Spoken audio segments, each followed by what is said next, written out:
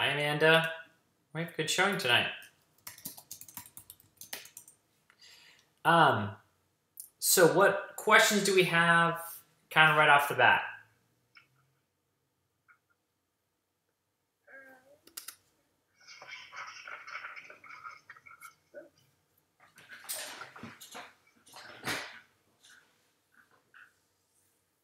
I might have a hard time getting access to some of those review sheets, but I think I can do it pretty quickly if there's one in particular, or if there's a type of problem you want help with.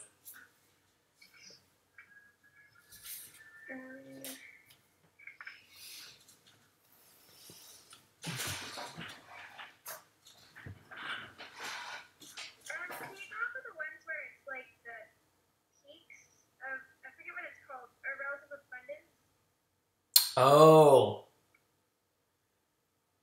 that would have been really good to put on this test, but I don't think I have any. Okay, then we're good. Let me just double check. I should have. Darn it. Well, you can bet it's going to be on the final exam. I still have multiple months to figure it out. This is true. Shoot. Yeah, I don't have the... There is no PES on the test. Okay, cool. Unless they just said. Okay, that's true. I would have to say that even though they added it in, I think it's going to be a minor thing. It might be like one question on the AP exam. So on my final exam, it would only be probably like one question. Okay. Can you explain the difference between a transition ion and a transition atom? Sure. You have a periodic table in front of you? Yes, I do. Okay. Let me go to this right here. All right, so let's take a look at like vanadium. And so vanadium has 23 electrons. Okay, and its Lewis structure would be 1s2, 2s2, 2p6, 3s2, 3p6, 4s2, 3d3. So that is its normal thing. Now vanadium can also be vanadium 3+, and this is the ion. So now it only has 20 electrons. So when I write the the electron configuration for this,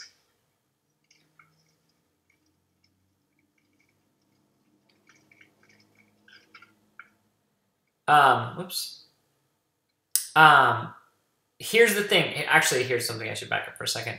When transition metals lose electrons, they usually lose them from the s orbitals, the outermost energy levels first. So it's going to lose it from the s first.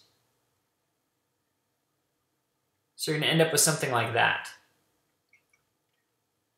Okay. That would be a viable electron configuration for a V3+. Would that be a transition ion? Yes.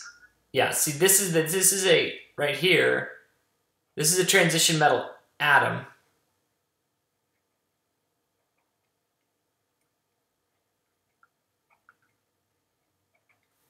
And this is a transition metal ion.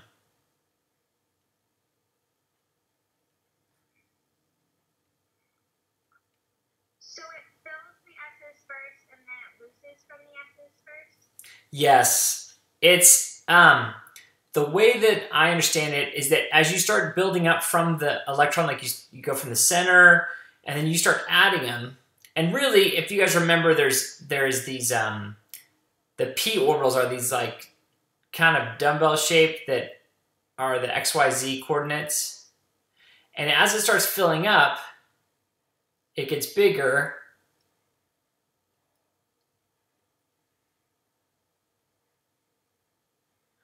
And then when it adds the 4s, it's way out here, and then you've got these empty spaces.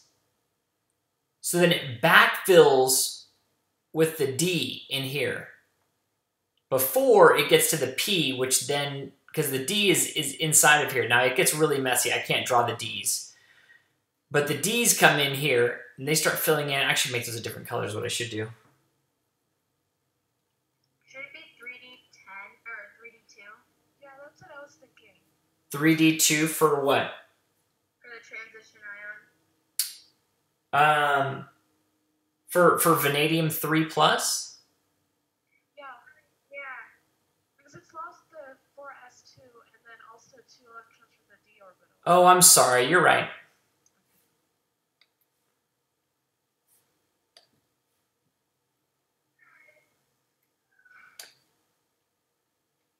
Oops. There we go. So, okay, so the d orbital fills in right here. So it starts filling in these empty spaces in here. I'm not a very good artist. Before it goes back and puts the P in. So that's why it can backfill. So it jumps out to S, and now, but since S is the furthest out now, it's going to lose those electrons first. Does that make some sense? Yeah. Okay.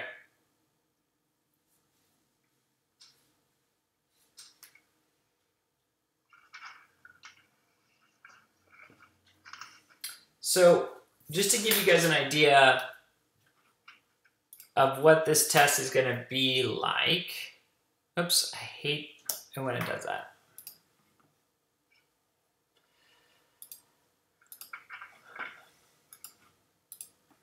Okay. So for Unit 1, which was the atom, nuclear chem, etc., we have 5 questions. For Unit 2, I think that was, or did we do trends as a part of Unit 1? I can't remember. Yeah. Yeah. Okay, so that includes, nuclear atoms and trends. And Unit 2, there are 4 questions.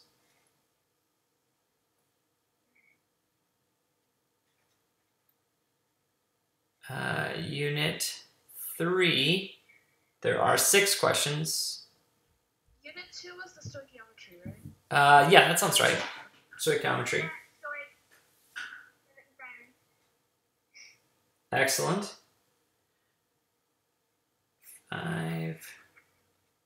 8 questions. Unit 4. Oops, did that backwards.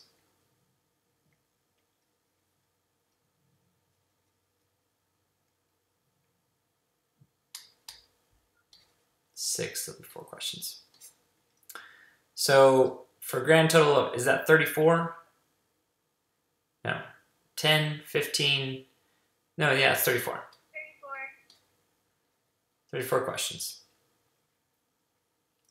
So that'll be like, I can't, if it's almost 2 minutes per question, you guys have a ton of time. And some of the questions are really easy. Granted, some of them will require some calculations that you'll have to write out, but it still will be, in my opinion, easier. So some of this stuff, like, we've been doing enough work that, these units are kind of re-emphasized with some of the things. Once we get into, let's see, 6 was thermo, so we just had that one. And I graded it and entered it, and I would have to say that on the whole, everyone did a lot better than I expected. Pretty easy, so I'm hoping that stays kind of fresh. So Unit 6 should be okay. Unit 5 was the bonding. That was kind of tough. So you'll go back and take a look at shapes. Make sure you know your shapes. Make sure that you understand bond length, resonance, sigma pi, hybridization, hydrogen bonding. It's difficult to ask questions about the types of bonding. Like, you're not comparing the same way you would with a free response on that bonding stuff. But that's a question. That was a unit that was kind of tough, but there's a lot of questions there. Lewis dot structures. And then the 4th unit was the gases. And so this one typically is a more difficult unit just because there's a lot of different types of calculations.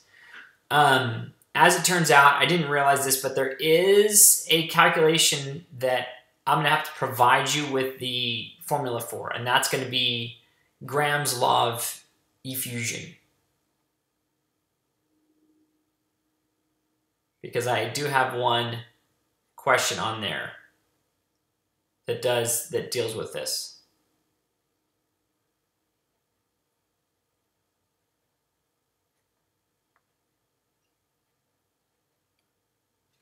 Okay. Is that a less than symbol? Say again? Is that a less than symbol between the two? No, that's just really bad handwriting. Okay. That's an equal sign. Graham's law does not have greater than or less than signs in it. So, but the other ones you guys will probably be fine with. Ideal gas law, combined gas law. So, and you're going to have to understand, the kinetic molecular theory, KMT. Understand that. Let's see, what else is in there? Oxidation numbers. Trends, I just mentioned. Ionization energy is always a big one. Balancing equations. I'm trying to think of other stuff. Definitely in Unit 3, that was our solutions unit. And solutions, you're doing, actually solutions and stoichiometry are kind of together. There's a lot of overlap there. So just remember that, so for Unit 3, the stuff that you're going to have to know, like the M1V1 equals M2V2, and that's dilution, right? When you do dilutions. Did you guys remember that? Yeah. Okay.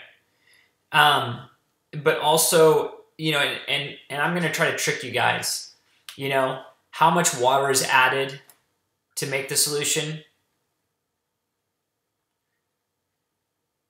So how much water is added? So that one right there, how much water is added? That's a killer question because when you do the calculation, you go, oh, V2 is 220 milliliters, but you already had 20 milliliters, so all you had to add was 200 milliliters. So we would just subtract V1 from V2 to figure out how much water was added? exactly. That's exactly right.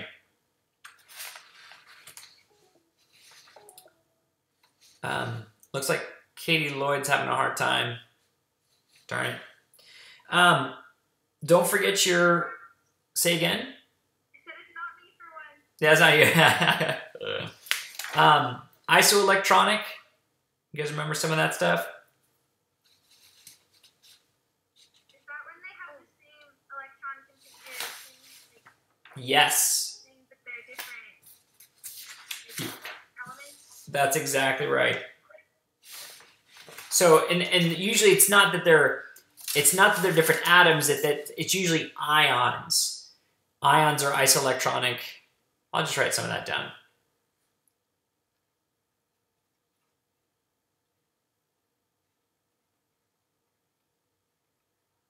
So let's pick one. Let's just pick a really simple one, like helium is isoelectronic with lithium plus and beryllium 2 plus, right? So pretty straightforward. There is no paramagnetic diamagnetic on this test.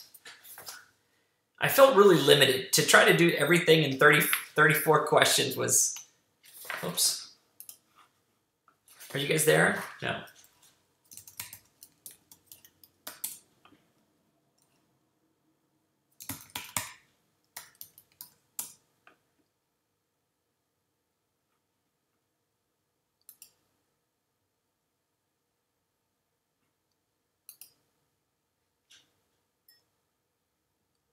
Whoops, I think I dropped. His mic is...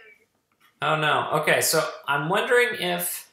1, 2, 3, 4, 5, 6, 7. Are we good on the number? I wonder if I think we can have 10. We didn't get to 10 people, did we? I can probably explain. Oh, my mic is. Oh, there we go. Yeah. You can hear me now? Yeah. Okay. We didn't get to 10 people, did we? 4, 5, 6, 7. We only have 7. I thought I saw some message like there were too many people in there.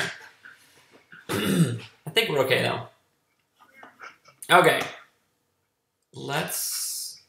Could you explain what paramagnetic and diamagnetic was, just in general? I can, absolutely, but just know that it's not on the test. Okay. Yeah, I just don't remember what that is. Okay. So hold on a second. Let me. I never remember good examples, so I'm gonna grab something, see if I can find a quick example for you guys. There's one on the practice exam for Unit 1 if you want me to read it. Oh yeah, go ahead. Okay, it's helium, lithium, beryllium, nitrogen, and neon, and it says which of these elements above are diamagnetic. Okay. Oh, was that the thing that if like all the orbitals have 2s and it's paramagnetic, and if there's an odd number then it's diamagnetic? It doesn't have to do with. Well, yeah, actually, it is. Well, it's not exactly even and odd. It's more like here. Actually, I think. So, if you said what was one example? Neon was one example. Neon, lithium, beryllium, nitrogen, and helium. Okay, so we can use the orbitals diagrams to do this. So helium is going to have 1 pair of electrons. Neon as another noble gas. So this is 1s2. This is 1s2. So it has this paired, and then it has 2s2 paired, and it has all of 2p paired.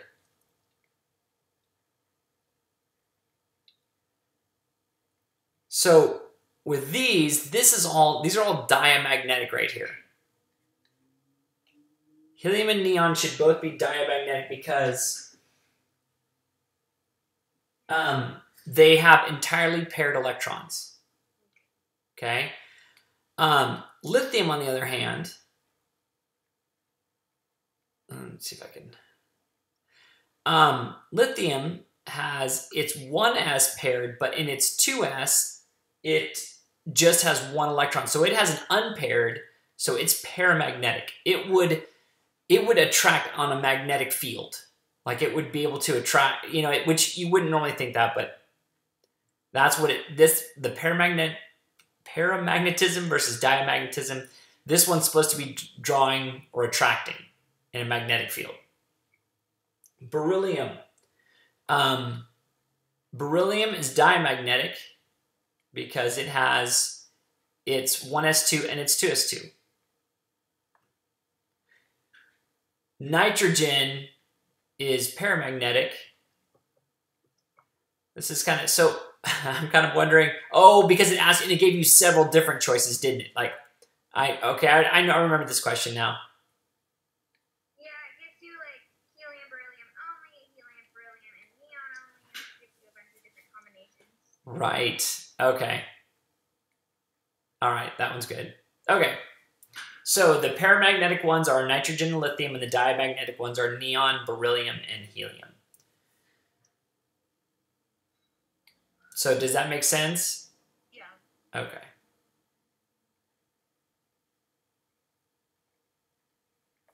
Can you go through the 3 different principles we had to know in like atoms? Okay, repeat that question. The 3 different principles. Yeah, it's like off-bow, poly-exclusion, and there's one other.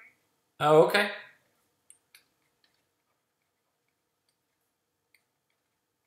There was one other one, but I don't Huns. Hund's rule. Okay. So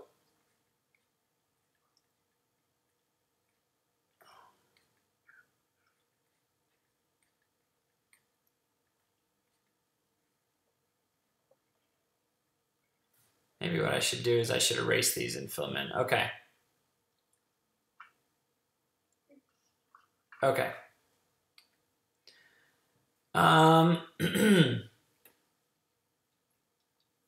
So the off-bow principle. I like to start with off-bow because it starts with an A. So think of it like being first. A is first, so off-bow is first. So you have to start with the first energy level. So when you fill them in, you have to put one here first before you can put one up in the P, right? You got to do 1S first before you can do 2S, before you can do 2P. If you jump, if you were to, this is 1S, this is 2S, this is 2P. So if I put one up here, it's a violation of Hund's rule, or I'm sorry, it's a violation of the off-bow principle, or it could represent an excited electron. So off-bow is first energy level first. Start with the lowest energy. You have to fill the lower energy levels before you can fill the higher energy levels. Okay? So that's off-bow. The next one I like to go to, oh, it did it to me again. I think my thumb hit something when I don't want it to. Okay. So the second one that I like to talk about is the Hund's rule.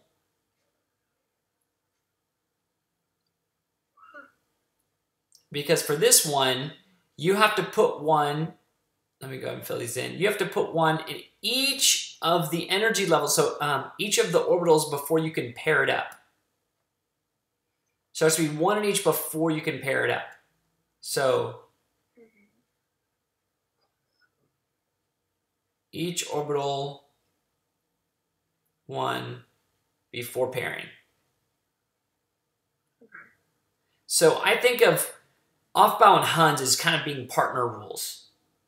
Because off-bow, you have to do the lowest energy levels first before you can do higher energy levels. And Hund's rule is, well, once you start filling them, you have to put one in each before you can start doing a second one. So in my mind, those kind of go together. Okay. And alphabetically, it works out really well with the Pauli exclusion principle being last. And when I think of exclusion, it means you can't do the same thing with two electrons. So I can't do that. That's a big no. You can't have two going the same direction. It's just about which direction those arrows are going, basically. All right, thank you. Sure. Are there going to be redox? You mean like with balancing a half reaction, the redox method? Yeah. No, I have a hard time doing that in multiple choice, but you do have to identify oxidation numbers, I believe. I think I have that in here. You have to balance it. You have to balance an equation. Like stoichiometry has you just balancing an equation normally. Don't I have an oxidation number one in here? Oh, goodness gracious. Did I delete that one?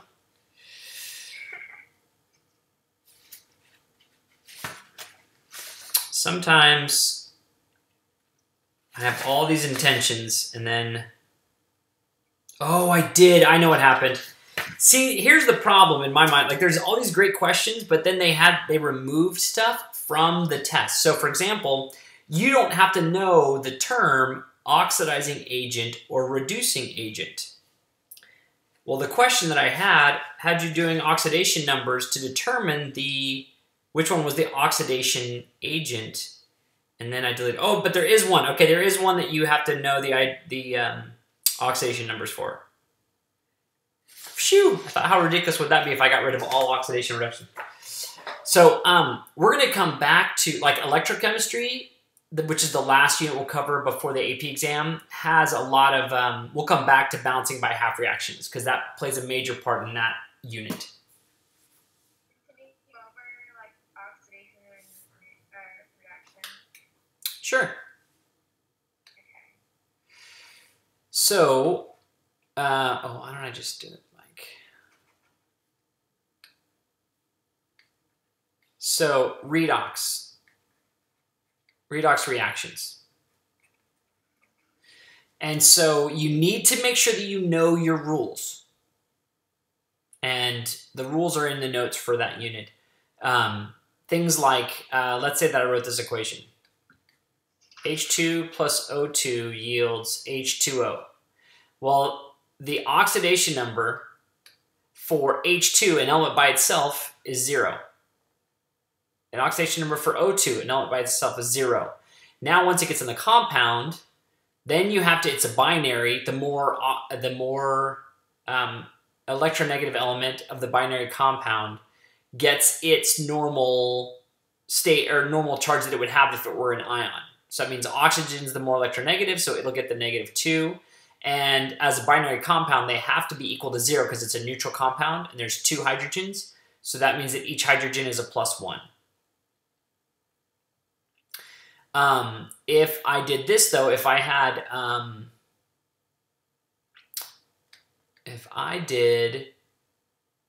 let's see, Mg plus KBr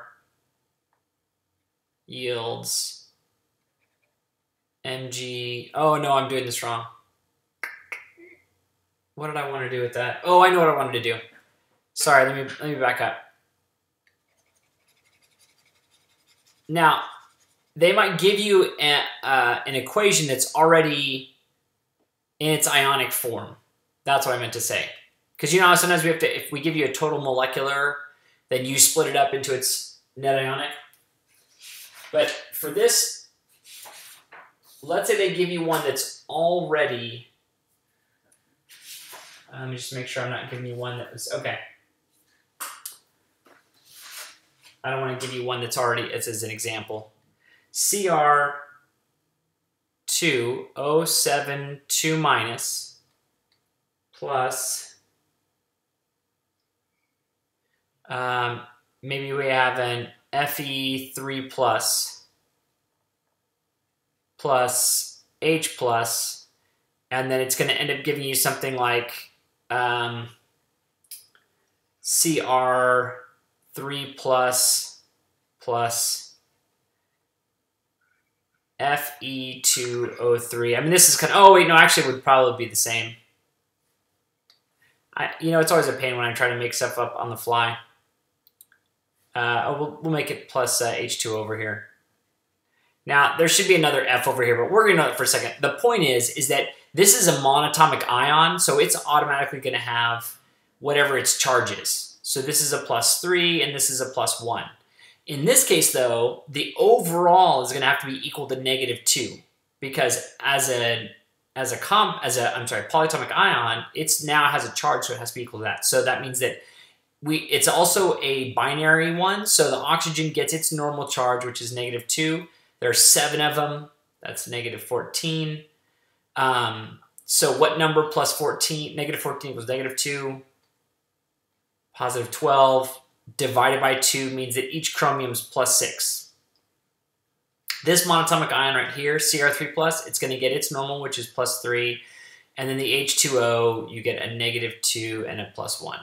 So I didn't do this entirely right. I should have done with iron. Oh, maybe I could do this. Fe2+ or something like that for a final one. Because what's happening is the +6, oh, I didn't even do that right.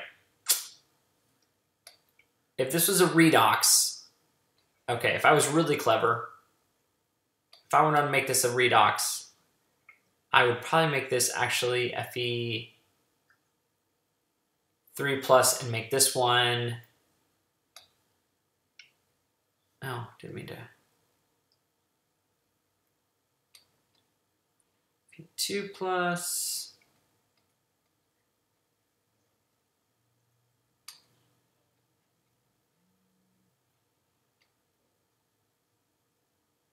Okay. So then what happens is these oxygens, I'm sorry, these chromiums, this went +6 to +3. So did it gain or did it lose electrons? Lost electrons. To go from +6 to +3? Oh, it gained electrons. It gained electrons. It gained negatives. Its oxidation number went down. So if it gained electrons, that's the GR. So that means it's reduction. This is a reduction right here. And over here, we want Fe2 plus. Man. We went from +2 to +3. And so here we lost electrons because it got more positive. So this is the oxidation. So in reduction, oxidation number goes down, and in oxidation, the oxidation number goes up. Okay? Are you kind of following that? Yes, I am. Okay. So you need to be able to identify oxidation numbers of all the species in the equation. And then you need to identify, and then you need to be able to understand that if it gained electrons, there was reduction happening. And if it lost electrons, oxidation was happening, so that you could identify, you know, like, oh, the dichromate ion was being reduced to Cr3+, and the iron 2+ ion was being oxidized to Fe3+.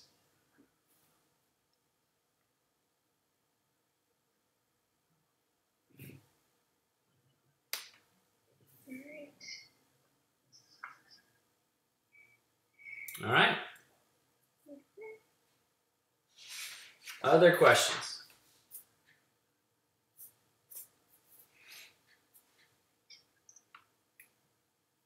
For the mole fraction, it can also, instead of just like the moles of the gas over the moles of the total, it can also be the pressure of the gas over the pressure total. Yes, that's correct. Okay. So sometimes mole fraction, you can see it being written with the funny X, like, almost like the chi. I guess it is a chi, huh? So chi is equal to the N of whatever the gas is over the total number of moles. Or, as you just said, Caitlin, we could have the partial pressure of the gas over the total pressure. They're the same thing.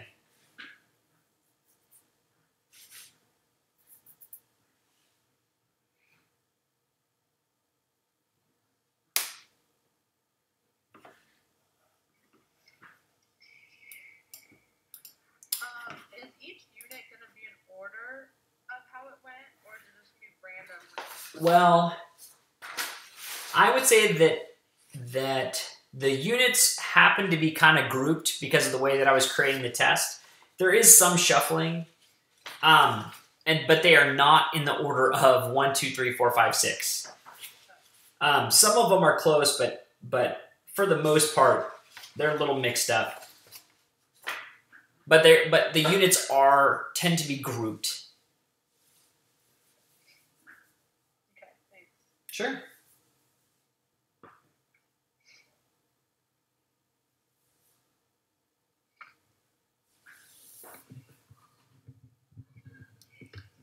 Any other questions? Can you explain shielding again? Because I forgot about shielding. Sure.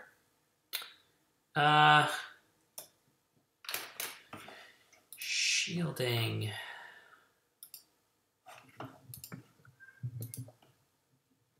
Okay.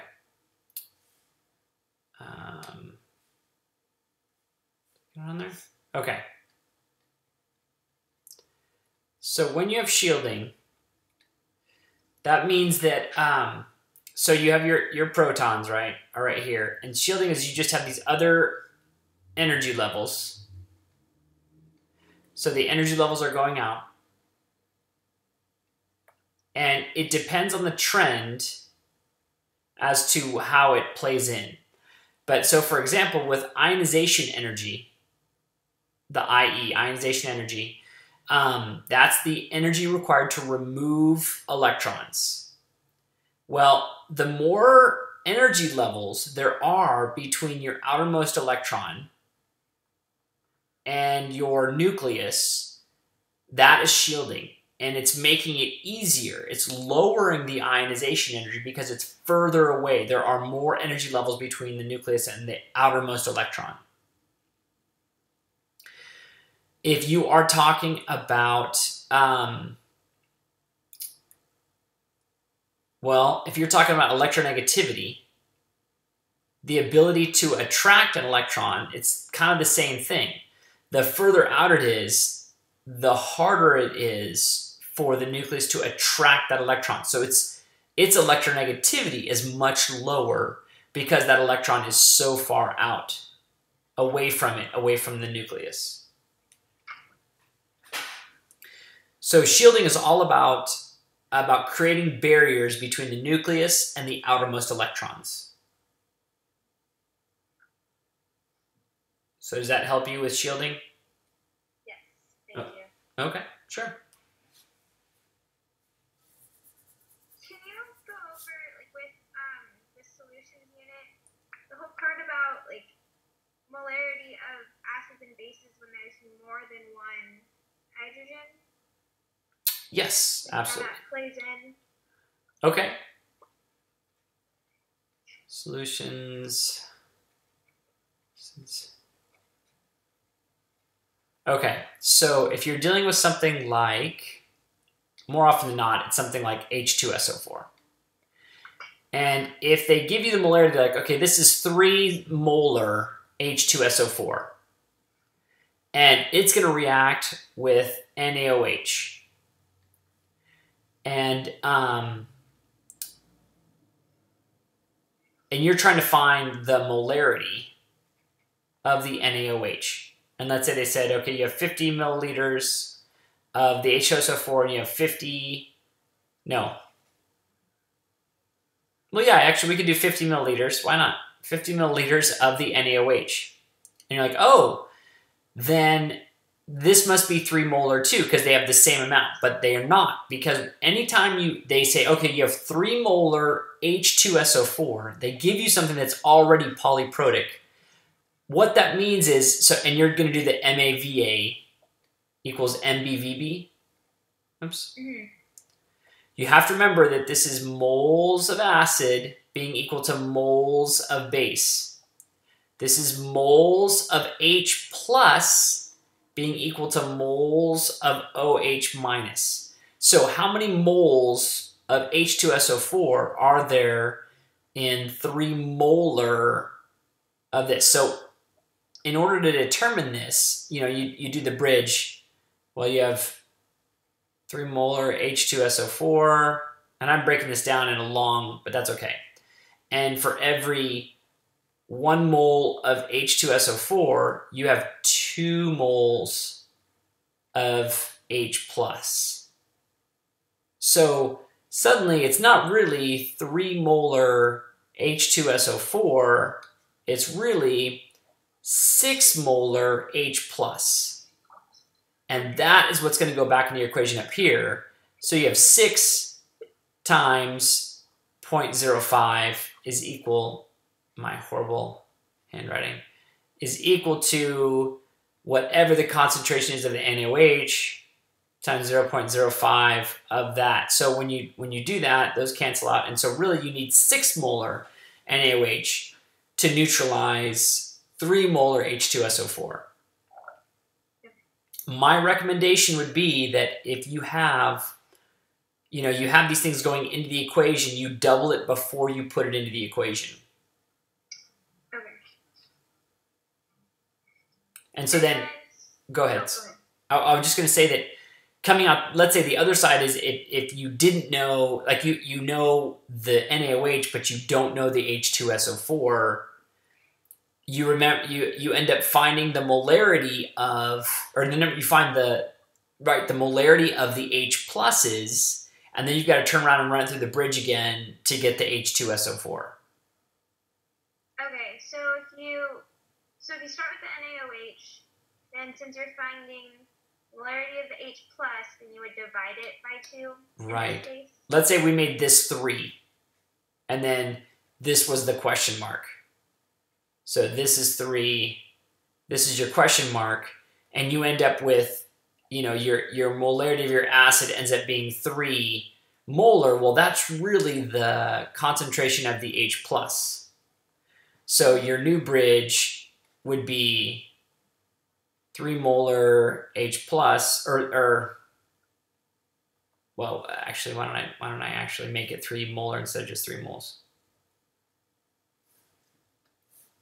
So 3 molar H plus, and then for every 1 mole, oh no, I'm sorry, for every 2 moles of H plus, you have 1 mole of the H2SO4. So if you're finding something that's polyprotic or it has multiple OHs, then coming out the other side, then you know you're going to need to divide it by the number of H's, or divide it by the number of OHs that are in the compound you're trying to find.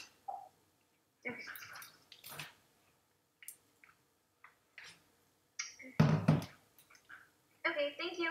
Sure.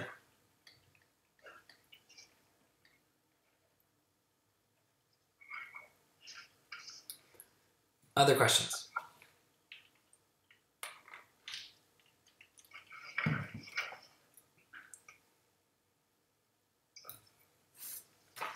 There's a question on the practice exam also for the solutions unit. Mm-hmm. And it's about, you have one base of a certain molarity in milliliters and then another base that's like different. And it's about when you add them together, the concentration of the OH minus. A different phase?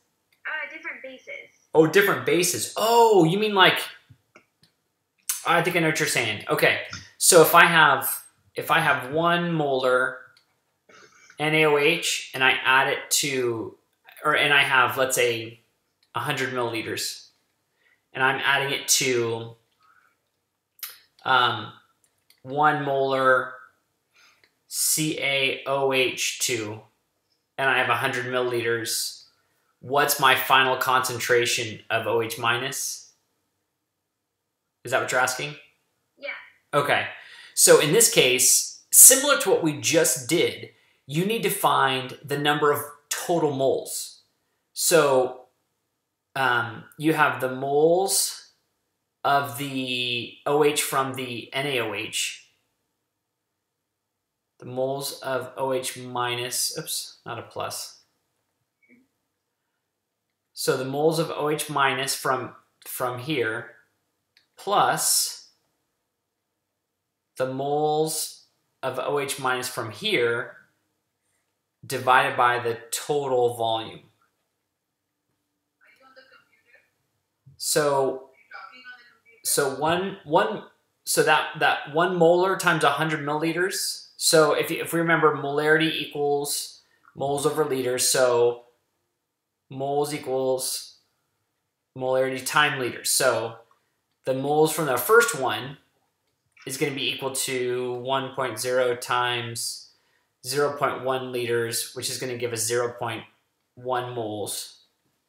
And the moles from number 2 are going to be equal to, now this is where you have to double it.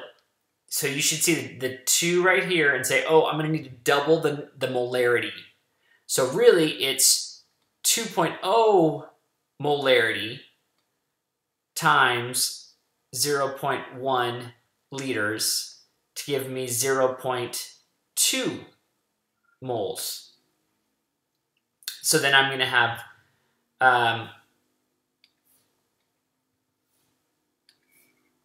0.1 moles plus 0.2 moles divided by the total volume, which is 0.2 liters. So I'm left with 0.3 moles over 0.2 liters. And then your answer is probably going to be something like in molarity. So 0.3 divided by 0.2, isn't that 1.5 molarity? So that's your answer. Okay. Good question.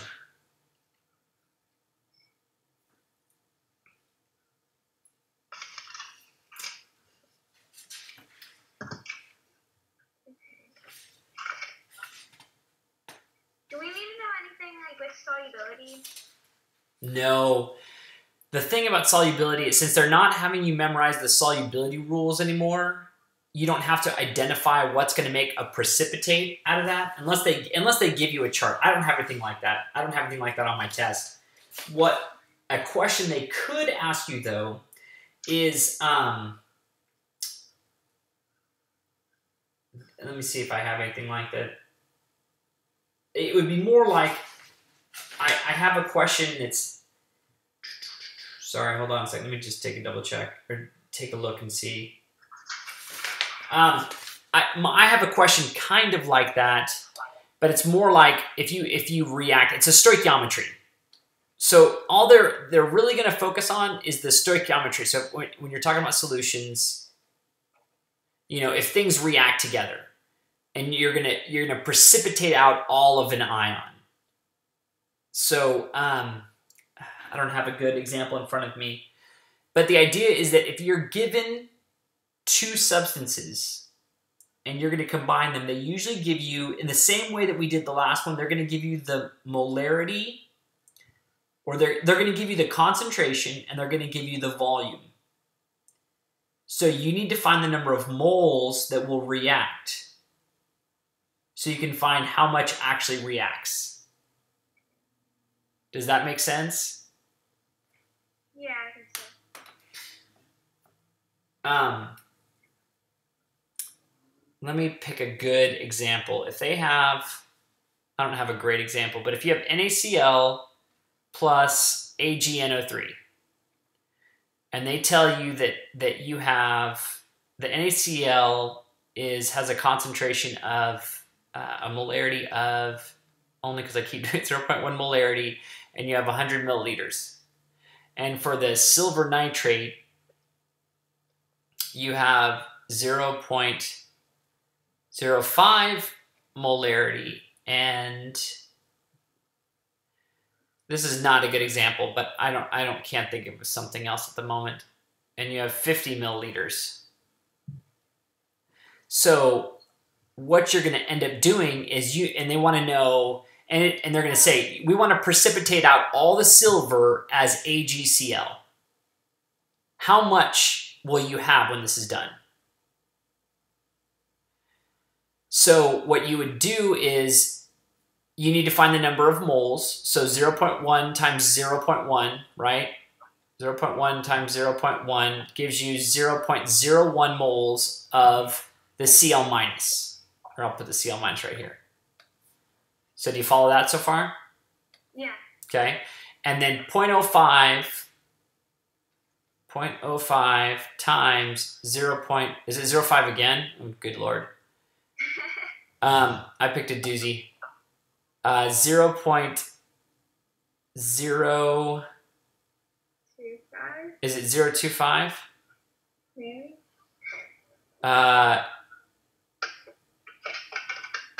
25. There should be one more zero. There should be one more zero. Yeah, it's 0.0025. Oh, okay. I cheated with the calculator. Hey, that's okay. Hopefully, I don't think any of the problems are like this exactly. It's 0.0025. All right. Did I put too many zeros in there now? Hopeless. I am absolutely hopeless. We've lost the ability to do simple math. Yes, this is so true. Okay, so 0.0025. So now, and this is of the Ag+. So when you look at this, you're like, oh, okay, so I can only make, this is my limiting reactant now. So I can only make this much AgCl.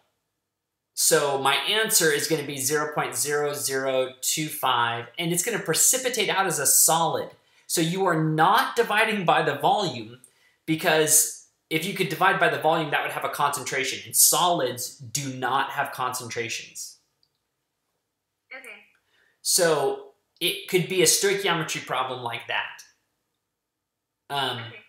My problems are stoichiometry, like, well, and I didn't do stoichiometry there. I really just found the moles and reacted them together. But there's going to be a problem that's, it's a longer problem. You will need to do a bridge for that. You know, you're given a mass, or you're given you're given molarity, and you're going to run it through one or two different reactions and run it through the whole bridge to see how much you'll end up with at the end of the reaction. I don't think, if I give any more, I don't want to give it away, but the idea is that you're needing to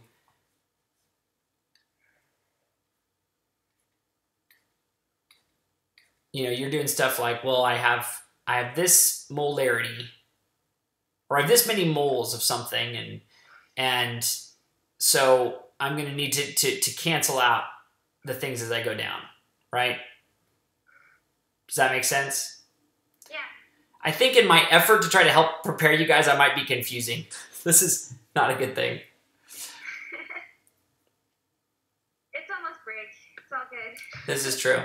I would say this, and I feel that I can say this with some degree of confidence, that this test is going to be fairly easy in comparison to most of the tests. I don't know if it's easier than this last test because everyone did so well on it, but I feel like you're going to get a higher grade than your lowest test grade so far this semester. Okay. And so it's things like, let's pretend for your guys' sake that you have your lowest grade on all the tests is a 65.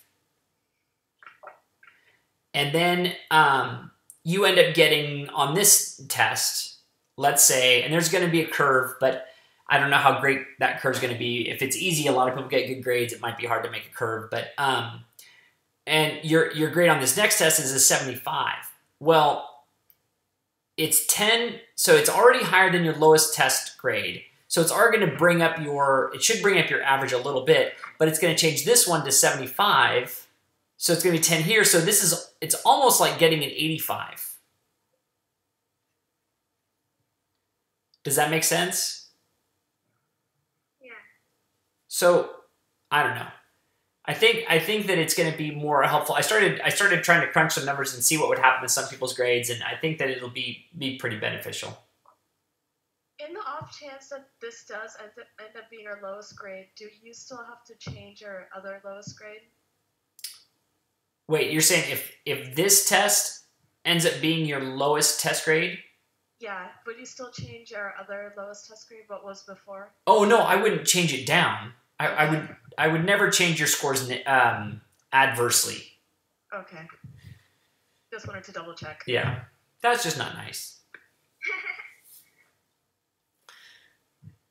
On a completely unrelated note, are you in Follies at all tomorrow?